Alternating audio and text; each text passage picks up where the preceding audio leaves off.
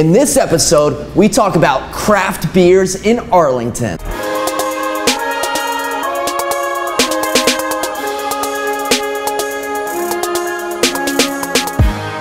How's it going, everyone? Matt Leighton, and welcome to episode 4 of the Arlington Insider. Today, we're at the Brew Shop in Courthouse talking about beer and more beer, pretty much. It's just about beer. It's about craft beer in Arlington and in Northern Virginia, because there's been a lot of, I don't want to call it resurgence, because I don't think it was ever here and then back, but just don't call it a comeback. Don't call it a comeback. Call it, it's just a lot of increase in popularity recently. And I have an expert with me. I have Julie, who is a co-owner, is that right, of the Brew Shop. So Julie, why don't in 30 seconds you introduce yourself and tell the audience a little bit about who you are? Sure. I'm Julie Drews, one of the co-owners of the Brew Shop here in Courthouse.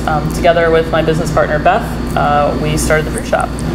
We were CPAs before that. We did consulting, accounting, kind of working the corporate life, wearing the suits and ties and stuff. So stuffy suit. Yeah, so we decided, it's been 10 months since we opened the shop, so a little more than maybe a year and a half ago, we both quit the day job and started this. That's pretty much the dream, is to quit your own job, or quit your, your 9-to-5 job. Yeah. I'm sure you spend a lot of times on the weekend and maybe every single moment of your free time learning your craft. And then you open up a shop here in your town. Do you live in Arlington, or are you in the area? I am just on the other side of the border in Falls Church, but Beth's in Arlington. So we both consider Arlington to be our home in our community. Excellent. So we're coming up here on 1 year that the Brew Shop has been open. And like we said, there's been a lot of increase in popularity, and let's talk about the factors that go into that, because I think you're always going to have a certain demographic that will just go to 7-Eleven, buy an Ice House, buy a Steel Reserve, and be completely fine with that, whether they're a 21-year-old grad right out of college or a 60-year-old. It doesn't matter. I think you're always going to have that demographic who just says, oh, beer is beer, I don't care, and I'm just going to get the most simple thing.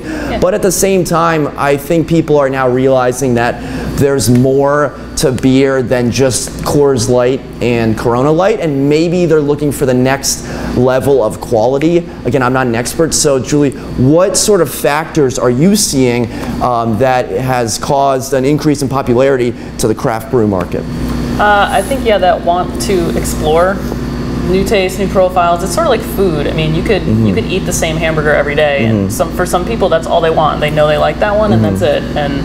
And that's perfectly fine. And some people want to try a different burger every day of the week. So it's sort of like that. It's sort of like food in that sense, that there's so much to explore. There's so much that can be done in making a beer. I think a part of it too is that sort of dream that it looks very achievable. You quit your day job, you go open a brewery. You've been homebrewing for several years, and you've made good beer. You're like, let's do this. Let's open a brewery. And the market is certainly there. People want to try new things. People want to support local. That's another big thing that's helping drive the craft beer industry, is sort of this knee-jerk reaction against big beer and against big industry, to go back to like a local place and things that are close to, it sort of feels like close to the earth, close to, Definitely, we're right across the street from Colonial Village, like 1,000 units. I mean, your market could literally just be only Colonial Village. I know it's not, but I think the running joke right now in Arlington is that every new business coming in is like a 7-Eleven, and people are against that, and they want better quality, and they're kind of, with the little guys, so to speak. And especially in Arlington, we're seeing a lot more craft brew. I don't know if you call it craft or microbreweries. Saycraft in Clarendon, New District in Shirlington. So especially in Arlington, I mean in DC too, in Northeast, there's a bunch of new places that just opened up. Right by Nats Park, you have Blue Jacket. I think it's pretty good beer. Maybe you've checked it out. But why? So I mean, there's a lot of good locations. In Alexandria, you have King Street. There's a nice little strip there. You could have opened in like a vibrant neighborhood in DC. I hate that they call it a vibrant neighborhood. It's just a neighbor. Like, what does that even mean?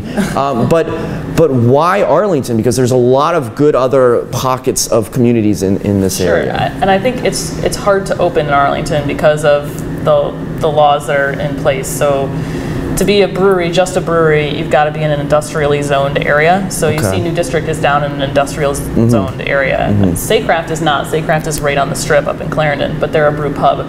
So if you also are serving food and you're a full restaurant, then you can put yourself anywhere that a restaurant could go. Yeah, so they're like Capital City. It's just a restaurant that happens to brew beers. Yeah, I mean, I think they're a brewery first. I think they want to be a brewery first. And when you look at their beer menu as well, they have their own beers, but they have a great selection of other craft beer, including a lot of locals, but also some non-locals. So I think they want to be a beer place first and a restaurant second, but they have to be both to be located where they are located in Arlington.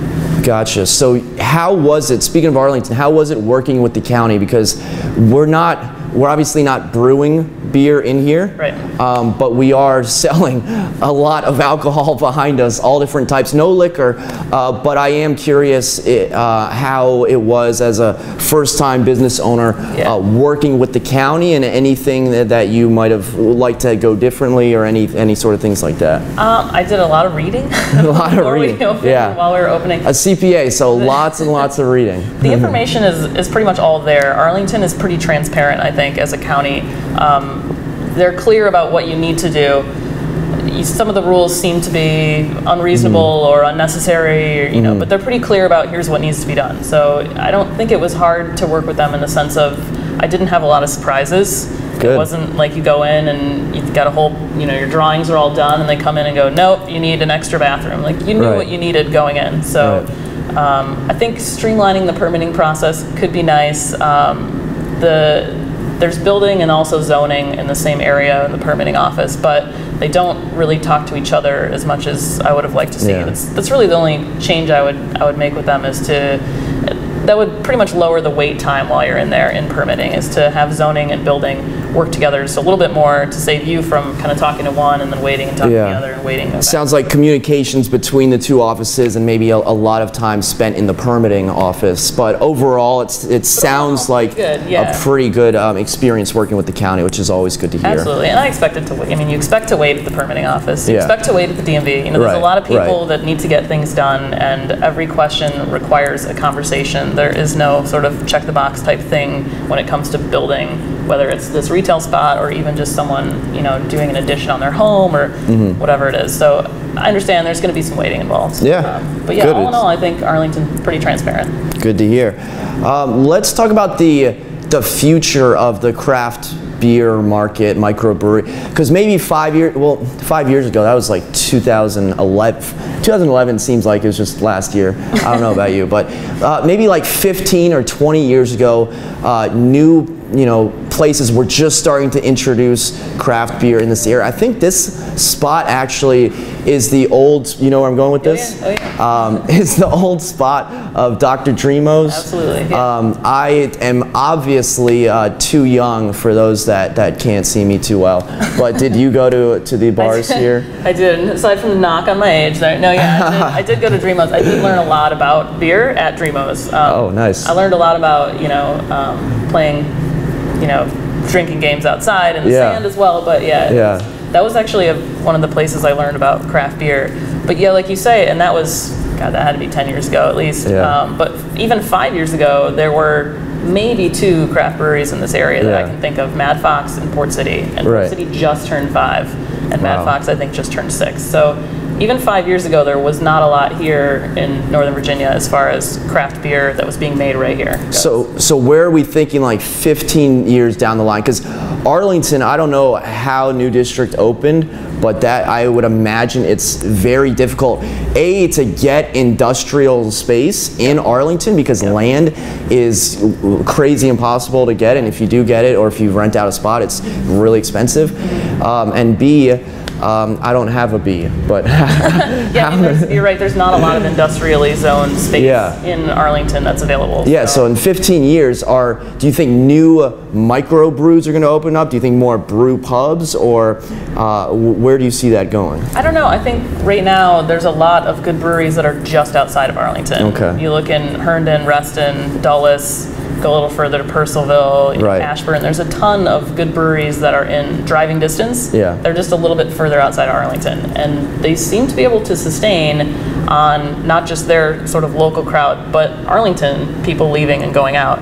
I mean, making a day trip out to Ocelot or, you know, out to Aslan, that's what people do every weekend. Yeah. So it's just a drive away, and I think it's easier to find space, it's cheaper to find space. I think breweries will continue to open just out on the fringes. I don't know if anyone else will try, like say Craft did, to find a spot in Arlington proper. I've heard some rumors that there is another brewery looking to open in one of the vacant restaurant spaces in Clarendon, which would be great. That would be awesome. But they'd have to be a brew pub. Yeah.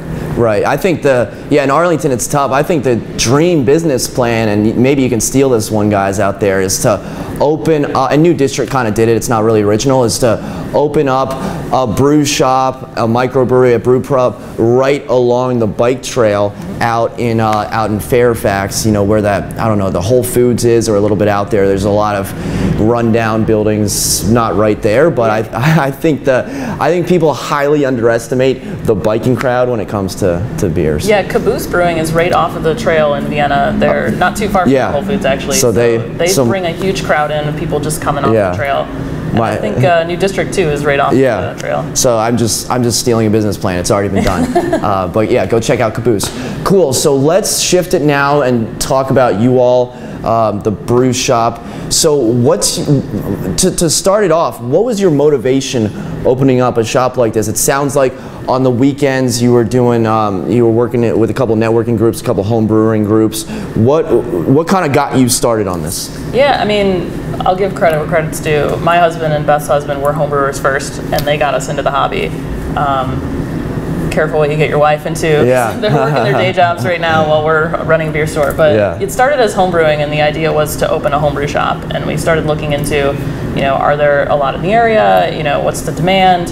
And as we were looking at homebrewing, we started to look also at just general beer consumption statistics, you know, what stores are where. And there weren't a lot of beer stores really in Arlington. There's a lot of great wine shops that happen to have a great beer selection. And we kind of wanted to be the other way, where we're a beer store that happens to have a good wine selection. So that's what we've done here, is try to build a place that's just dedicated to all things brew. And you can see behind us here, this table is all full of different kinds of grain for brewing. So you know, we got all of our brewing equipment wrapping around this corner as well. But in addition, you know, tons of beer. Yeah, there are tons of beer. So how do you go about selecting your beer, importing your beer? Because myself, I consider myself above average in many aspects of life, but above average in choosing, like knowing different types of beers. I'm walking around this place, I don't know what I'm doing, I don't know what I'm looking at, I'm lost, I feel like a complete noob. So how do you go about, and I saw a lot of places from Dulles, from around here, how do you go about is it like wine where you say these are these are from California, like what's the process there? Yeah, it's not, wine typically is made, or you can tell something about how it is going to taste by where it's made. So a lot of times, you know, you can have an expectation what a California cab is going to taste like. You don't necessarily have an expectation what a Dulles IPA is going to taste like versus, you know, a Florida IPA. Right.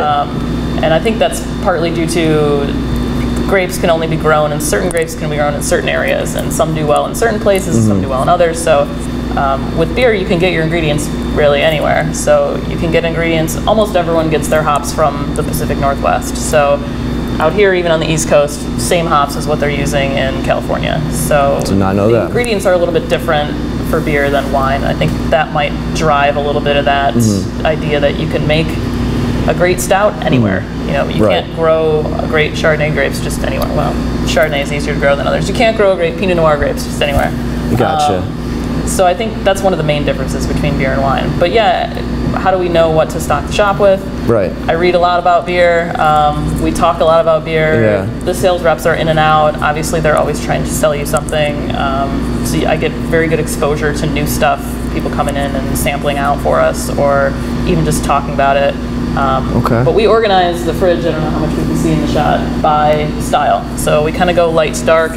The crisp door has your Kolsch's and Pilsners and, you know, light stuff. And the haze is your Belgians. We move to IPAs and on around to the malty and the roasty beers. Nice. So in addition to the beers, there's also a lot of home brewing kits, which I don't think I've ever, maybe if you go to like Costco, or maybe if you go to someplace, they might have like one home brew kit for like, you know, $30, and it's probably like super cheap. But these, it's like literally grains, like you get at a farm. And I think there's been a lot of, again, a resurgence, an increase in popularity in home brewing as well. Because I'm a marketing guy, part of me wants to say, and I know this might sound crazy, but in movie, like, have you seen that movie Drinking Buddies with like Olivia?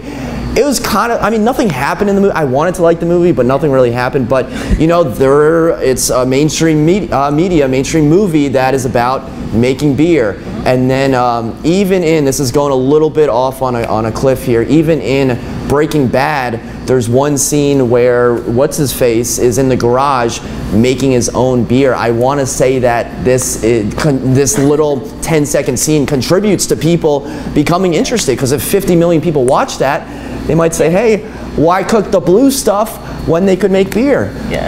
But so do you sell a lot of these, or what are you seeing here? Yeah, absolutely. I think our biggest seller is cold 6-packs, and that makes sense. We're in a walking neighborhood, right. You know, cold 6-packs are grab and go kind of item. But yeah, the home brewers have definitely found us. We have a big presence as far as, you know, in the shop, what percentage do we sell of homebrew? It keeps growing on the homebrew side as well. So we've got all the equipment that you need and all the ingredients. So we kind of have a mix of people who are already brewing and just are here for ingredients. They've got all the equipment they need and they're just trying to brew the next batch. But then also people who are new to it and just discovering it and want to learn how to brew their own.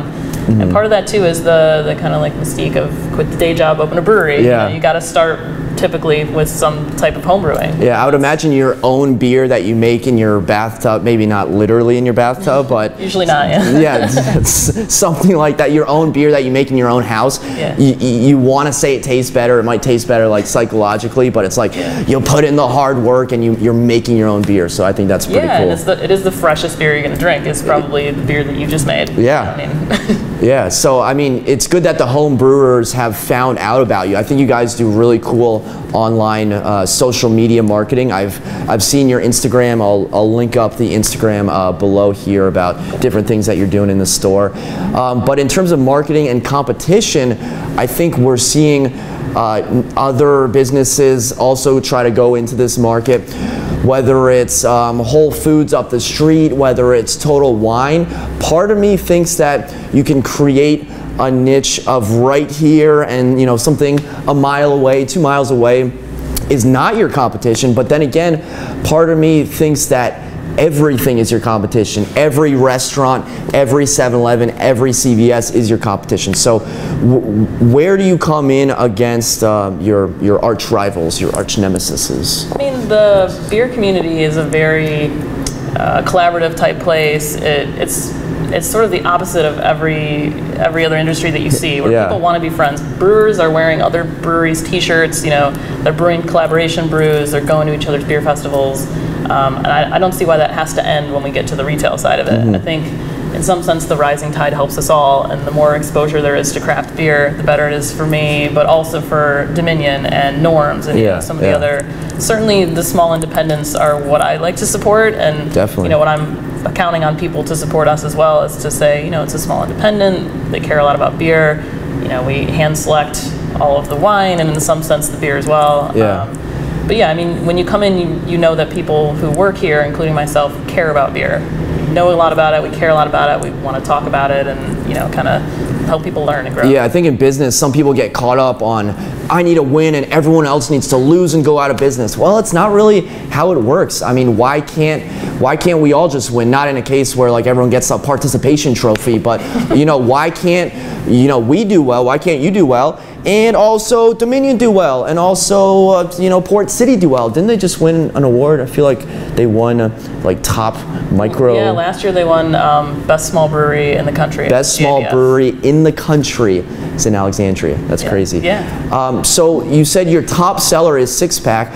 I would think like a cold 6-pack on a Friday evening, whatever it may be. So also people buying 6-packs are those people that are going to 7-Eleven and spending like, you know, $8, $10 you know, for whatever beer, which is fine. Yeah. So in terms of cost, maybe that's the first hurdle that people need to get over. How much is, and maybe it's a misconception, but how much is a 6-pack? How much are these 12-packs? Are they a lot more expensive than your bottom rung, or where do they come in? I guess it depends where your bottom rung is and which 6-pack you're looking at in here. Yeah. So the average 6-pack in here is probably $10 to $12. Yeah. Probably 11's our most average 6-pack price.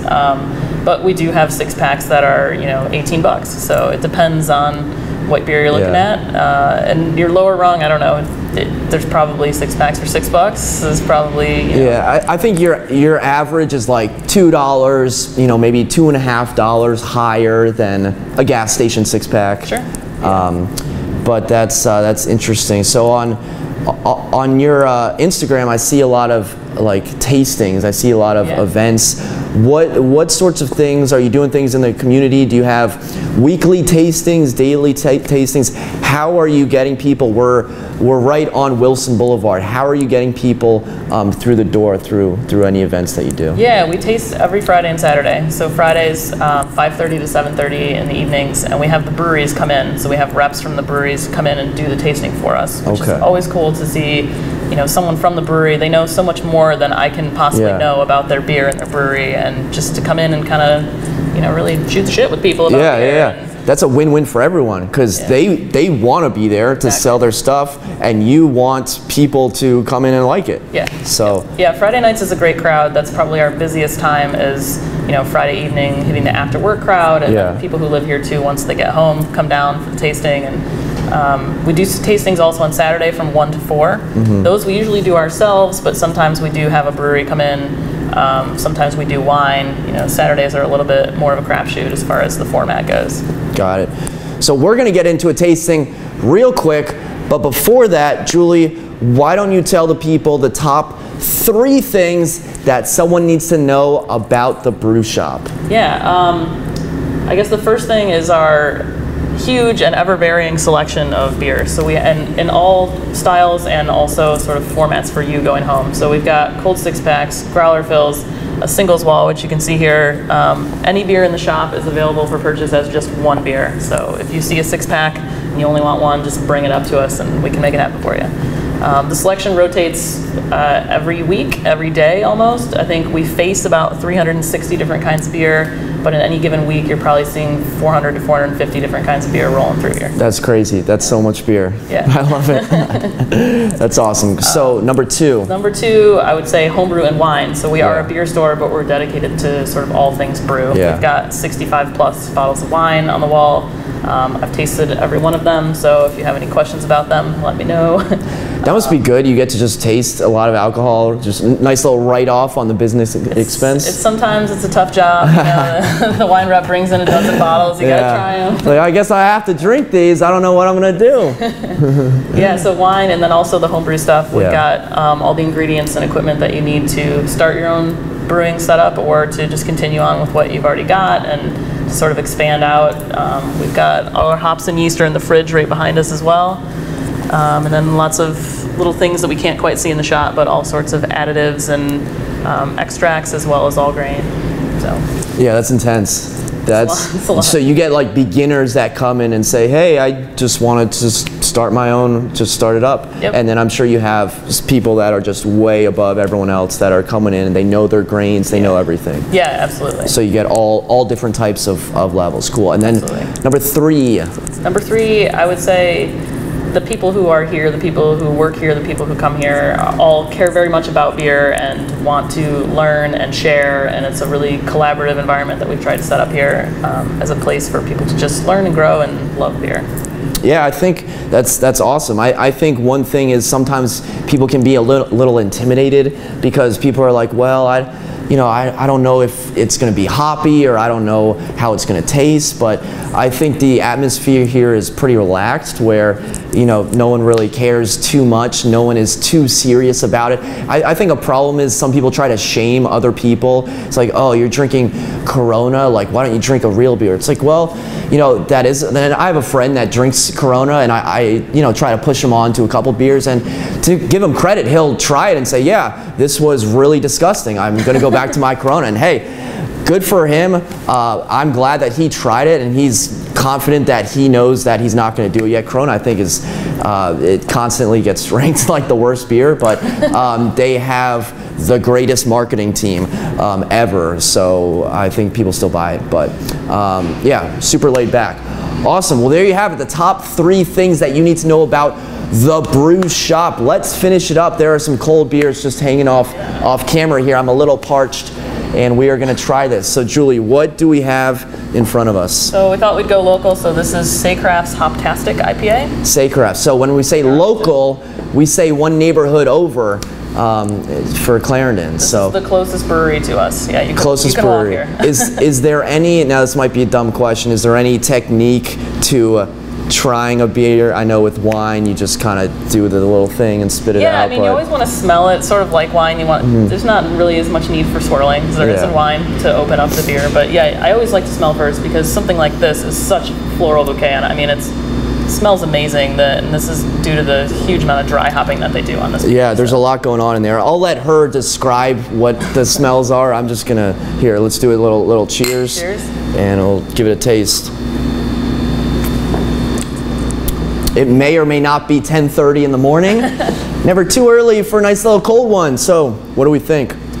This beer, I've been really happy with it. I was really excited for Saycraft to open and start brewing their own, and I really wanted them to be good because they're very close. Yeah. And I'm really happy to see beers like this where it's a pretty complete IPA. It smells very tropical. It has a good punch of bitter on the back end, though. This is not, you know, a wimpy IPA by any means. I think it's 7.2%. But just a nice beer, pretty complete, a little bit of piney in the background there. I think that's what I'm tasting. Some IPAs, they're just so bitter on the back ends. Just like you just get that aftertaste where if you try to drink one a little fast, maybe you got somewhere to be, maybe the Uber's outside just waiting on Wilson Blvd and blocking the lanes like they always do. You drink it fast and it doesn't taste good. This is a little bit lighter. You can see that there's nice little amber, nice little piney color to it. So we're gonna finish these off camera. Maybe we'll have more, probably not because I need to drive to my next appointment. But as always, thank you very much for watching. Until next time, create a productive day. Take care.